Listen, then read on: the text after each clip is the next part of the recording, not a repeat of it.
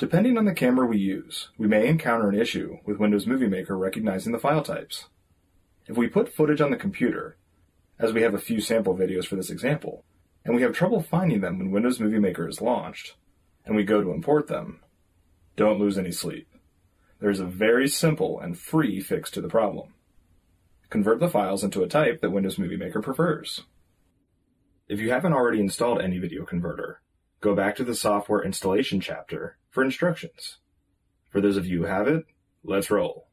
To begin, go to Start, then type AnyVideo Converter into the search box, and click on the AnyVideo Converter icon in the search results. AnyVideo Converter is a very straightforward program. Click on Add Files to add the videos to convert. In the Profile section, we can adjust the settings of the video type we are converting to, and simply click on Convert to begin the video conversion process. So, to begin, click on Add Files at the top left of the program. This will open a window for finding the videos we want to convert. Click on Library, then Videos Library, then Let's Dabble, Raw Footage, and finally Sample Videos, where we'll find a few videos from my walk outside to get a little fresh air and away from the computer. Select any video, then press Ctrl-A on the keyboard to highlight them all, and click Open. Under the Profile section, select Video Files from the first drop-down menu, and from the second drop-down menu, select Customize WMV Movie. Now go to Video Options to tweak the final settings.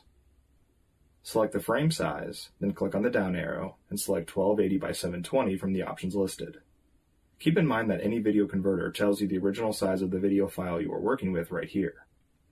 So just maintain the file size you are working with, which in this case is 1280 by 720. The video bitrate.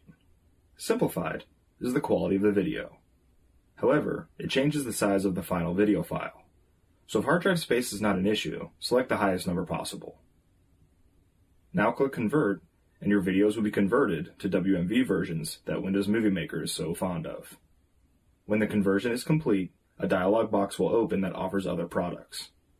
If you'd like to learn more about the products AnyVideo Converter offers, you can click Yes on this dialog box. However, for our purposes, we'll just click No Thanks. Now to locate the new video files, go to File, then Open Output Folder. These are our new videos. For ease of moving, we'll create a new folder on the desktop and label it WMV Versions because these are the newly created WMV versions of the original videos.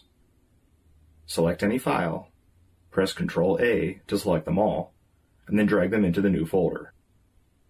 This leaves the output folder empty, which is nice because you'll never grab the wrong video files on accident.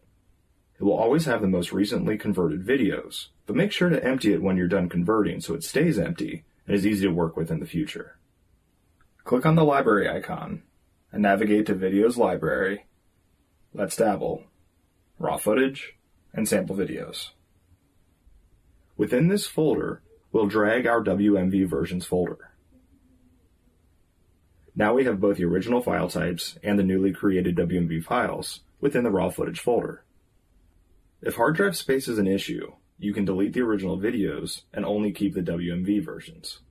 However, they are technically a copy of the original files. Therefore, I like to keep the originals should I ever need them. But if you want to delete them, it's no big loss. In the next video, we will inspect the video settings in Windows Movie Maker to make sure they match the videos we'll be working with.